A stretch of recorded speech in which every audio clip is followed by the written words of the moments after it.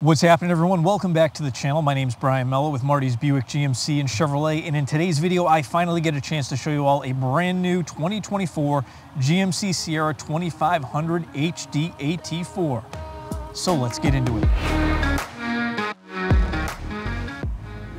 All right, so I already had a chance to show you all the new 2024 Denali HD as well as the 2024 Denali HD Ultimate. So I'm pretty excited. Today we finally get to look at the AT4. Now, if you're new here, as with most of my videos, I'm going to do a quick walk around the exterior of the truck, show you some of the highlighted features there. Then once we are done, I'll pop the window sticker up on the screen to make it a little bit easier for you guys to see, and then we will go over the interior as well. Just to kick things off, I always like to start with the key fob. As you can see, we've got our lock, our unlock, remote start, drop the tailgate, panic button, and then we've got our GMC logo there on the back.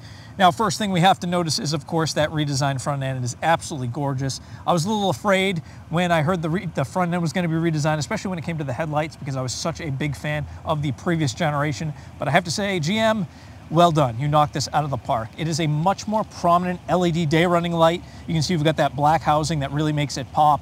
You'll also notice we've got GMC written inside the headlight housing. You'll also notice we've got a new HD branding on the side of the grille. And then if we go down low, you'll also notice some new branding here. We've got this 2500 plate on the side of the bumper, which I think looks really good. Down low, we've got our fog lights. We've got our front parking sensors. You can see it's an AT4. We've got our red tow recovery hooks.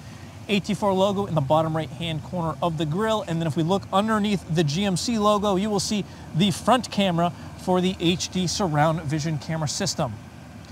Now, MSRP on this truck is right around $75,000. I believe it's like $74,600-ish. You'll see that in just a second when I put the window sticker up on the screen.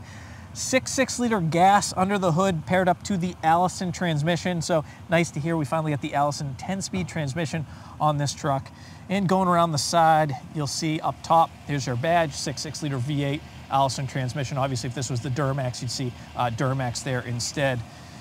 Down low, we've got blacked out 20-inch HD wheels, and they are wrapped in 275, 65, 20 Goodyear Wrangler Trail Runner AT tires. Really nice wheel and tire setup on this thing. I love the blacked out look. Some people say it's played out. Yeah, all black wheels just look really good. The only thing I'd like to change is maybe black out the lug nuts as well. The one thing I complained about this on the new Canyon AT4 as well. I hate the amber markers on the fenders. Some people, I guess, don't mind them. Really easy fix though. I know a lot of people either swap them out to a smoked set or you can just tint them. It just, I don't know, they look a little wonky in my opinion. It's my only real complaint. I'm gonna step back really quickly, give you guys a nice side profile view of this truck. She is a monster. Crew cab, finished in onyx black. Great looking truck. Maybe could use some side steps, maybe.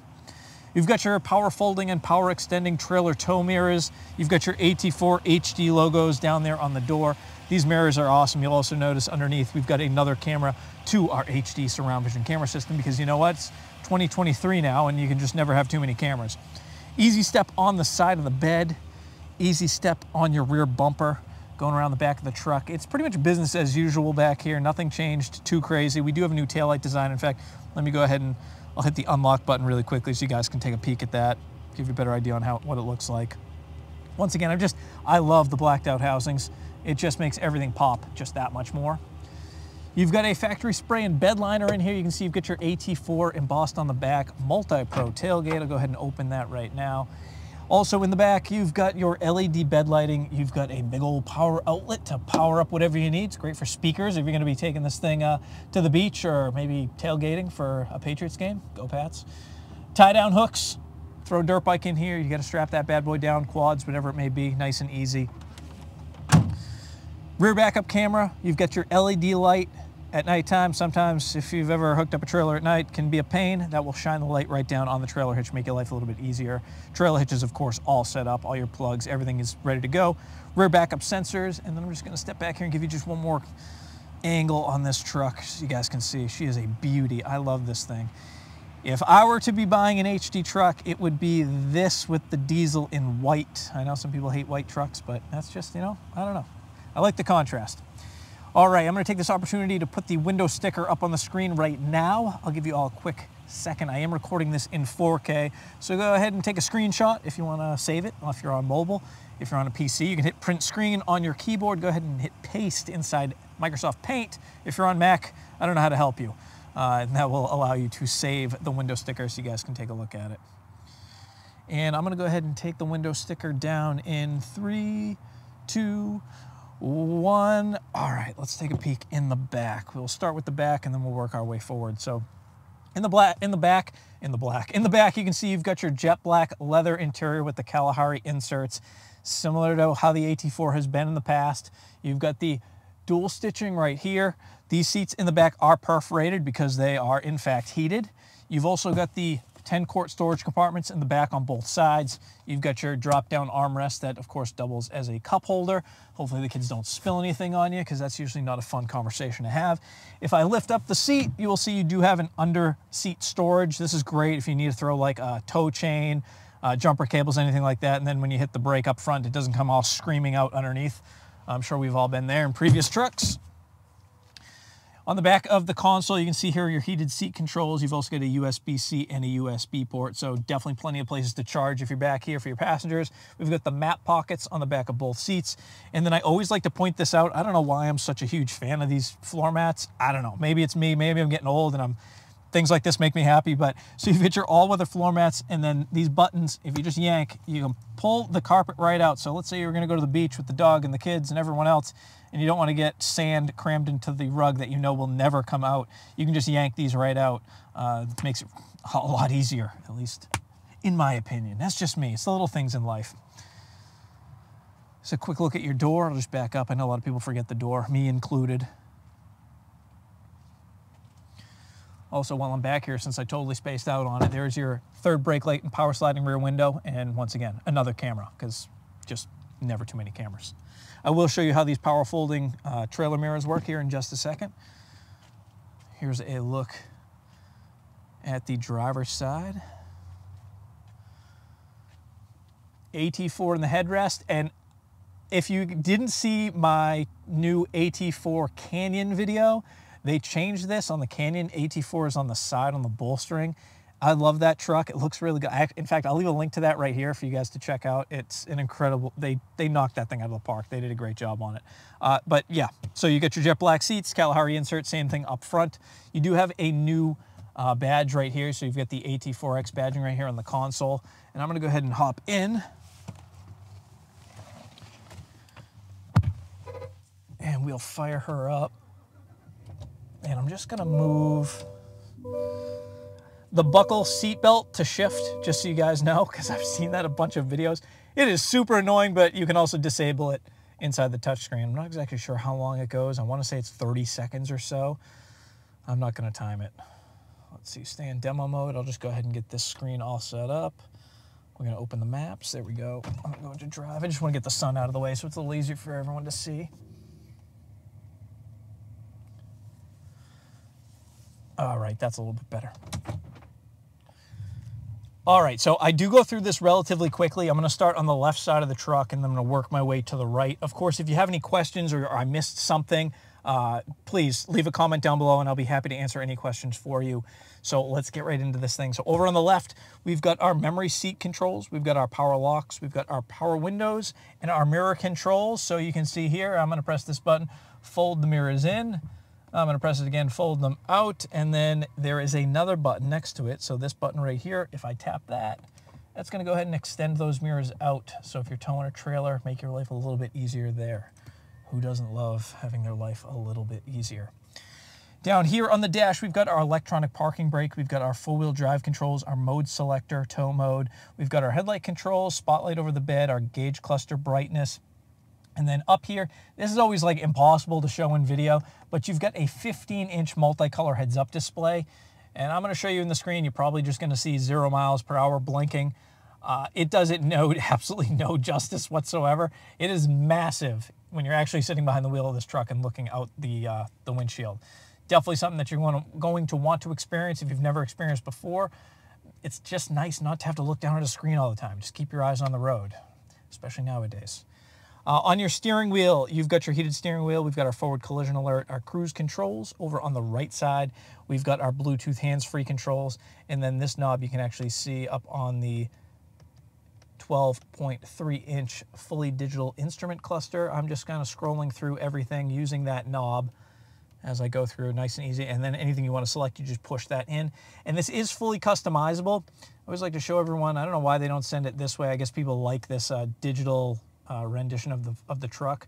But if I go over here and do right side info, I can go down to time and temp, and that is my preferred display, time and temp. It's just a little bit more useful than the mode that I'm driving in, at least in my opinion. You guys let me know if you agree with me or not in the comments down below. Some really nice texturing in this truck too. I always like to point that out. So we've got like some piano black, we've got this brushed aluminum, this chrome, and then of course we've got our leather and our Kalahari. Just GM has combined a lot of different materials in these trucks to really level the interior game up quite a bit over previous generation trucks. We've got our 13.4-inch full color HD touch display. It's absolutely beautiful. It's a game changer for GMC. We've had that old display that everyone's complained about. That is definitely not a problem anymore. The Google Maps in this works phenomenally well. Of course, you've got AM, FM, XM, you've got satellite radio, you've got Apple CarPlay, you've got Google Assistant, you've got a 4G LTE Wi-Fi hotspot, you've got pretty much everything. And I also really like the split display. So if I scroll down, it'll be my maps. You can go down to the analog clock, which I really like as well. You can set up multiple trailers with the system. So if you pull a boat, you pull jet skis, you pull a camper, you can actually save those trailers into the truck. It will know, I'll tap right here, you'll be able to see, add new trailer, so it knows everything that you're towing. This also has the pass-through camera, so you can put the camera on the back of the trailer, and when you look behind you, it's almost like the trailer's invisible. If you haven't seen that, definitely check that out. I haven't had a chance to put a trailer up to actually demo it for anyone, but it's a really cool feature, and from what I've heard from other people that trailer a lot, it is extremely useful. Basically, no more blind spots. You can set up your My GMC app through here, which also allows you to schedule service. You have Amazon Alexa, which is new, Google News, your podcasts. I mean, it does everything. I am very happy that we do still have physical knobs for our volume, and you've also got a physical button for your home button. So if you're ever like, how the heck do I get out of here? You don't necessarily have to hit this home button. You can hit that home button. What else? I will say on the Google Maps, because I know maps and connectivity and everything is kind of a hot topic right now, especially with GM maybe phasing out Apple CarPlay in the next few years. Google bought Waze. Waze was the map that I used to always use, the maps that I always used with my CarPlay. It was pretty much the only reason I really used CarPlay, but Google bought Waze, and now this map system I actually prefer over Waze. So solid system, definitely give it a try. Underneath the infotainment system, let me stop myself. I almost forgot to show you all the HD surround vision camera system. That would have been kind of silly of me. There's our overhead view there. You can see I'm looking behind me. We've got our trailer hitch view. We've got the curb hunter cameras, as I like to call them, really, really tight to the wheels. So if you're going to pull up close to the curb in the city, easy peasy. Camera over the front, camera over the back. You've also got the spotlight to see what's going on in the bed. So if you put your kids back there and you're driving down the highway, you want to make sure they haven't flown out. Definitely a nice camera system to have there. If you crash this truck into something backing up, I don't know what to tell you. It's probably a you issue. Throw this thing back into park. You don't have to be in reverse either to activate the system. You can just go into cameras and it will load up that way as well. So back down here, we've got our engine start and stop. We've got our climate control system, our heated seats, our ventilated seats. It's digital, as it should be. Another thing that I'm very happy that GM has not gotten rid of the actual physical buttons for the HVAC system. If you're like me, I just like to be able to turn the knob really quickly. I don't want to fumble through a touch screen. So really great job there, GM. Thank you. Down here, we've got our lane departure warning, our parking sensors on or off, drop the tailgate hazards, traction control, and then we've got our hill descent control. Going down here into the console, we've got, I don't know if you guys can see, but we've got a USB, a USB-C, we've got a rubberized section here, we've got a rubberized section here, we've got a rubberized section here, and then we've got our two cup holders, and then our trailer brake controller. I actually think this is a better place. I'm going to be totally honest. I have never really I don't trailer all that much. I drag a jet ski around. I've never had to use a trailer brake controller, but I have to imagine that this placement here, you know, right where you're resting your arm, is probably a little bit better than having it up on the dash. You guys tell me. Inside the console, we've got a big old power outlet. So you've got your AC outlet here, another USB and a USB-C. We've got our organizer tray, and then that comes out. You've got a nice big storage compartment down there. You can also pull this out and use this for folder storage. So if you're like a contractor and you need actual contracts that customers have to sign, you can keep those all organized in here as well. Over on the side, so there's your side view. You can get a look at what your door looks like when everything's closed. You do have the Bose audio system in here. One more thing on the dash before I forget. You've got your glove box top.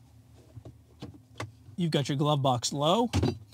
And then one more really cool feature that I love, other than the moonroof, this might be one of my favorites, is the HD Vision mirror. You guys are gonna yell at me for my accent. So this is what you would normally see when you're looking in your mirror, but now when you flip this, it is a full HD display. This was something I thought I wouldn't really like all that much. There is no lag. You can adjust the tilt. You can adjust the brightness. You can adjust the angle. It is a phenomenal system. I prefer it zoomed all the way out so you can get as wide a view as possible and not have any blind spots. Works great. Highly recommend it. Like I said, one of my favorite features that was a nice surprise for me. I didn't think I'd care all that much about it, but it turns out I do. Inside, you've got your LED lighting. You've also got your programmable garage door openers, your power sliding rear window, and then your power moonroof as well. OnStar buttons. I think that's it. That's the, yeah, I think that'll do it.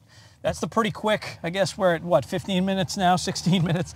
So sort of quick rundown of the 2024 GMC Sierra 2500 HD AT4. She's a beaut, Onyx Black, crew cab, $75,000 MSRP. If you have any questions, concerns, comments, don't forget to leave them down below. As always, I want to thank you all for watching. If you haven't, don't forget to smash that like button. Subscribe if you haven't already, and I will see you all in the very next video.